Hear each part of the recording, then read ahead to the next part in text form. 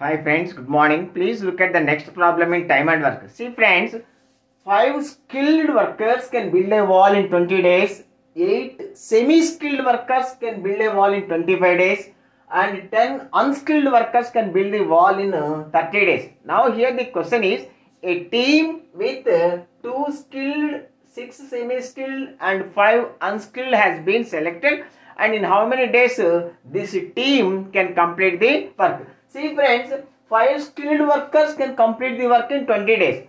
If one skilled worker can complete the wall in 5 into 20, 100 days.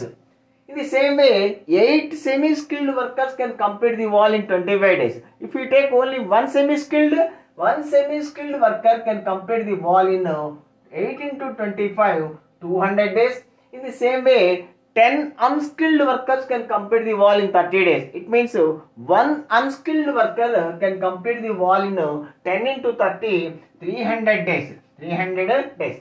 Friends, now let us take the total work of building the wall as 600 units. This 600 units is LCM of 100, 200 and 300. See friends, total work 600 units. Skilled worker can complete the wall in 100 days. That means skilled worker can complete 600 by 100, 6 units work per day, and semi-skilled 600 by 200, 3 units of work will be completed in a day, and unskilled 2 units work per day they complete. We have taken 2 skilled, 6 semi-skilled and 5 unskilled. How much work they do? 2 into 6, 12 units plus 6 into 3, 18 units plus 5 into 2, 10 units, that is equal to 40 units of work will be completed in one day by this team. So the total work will be completed in total work 600 units.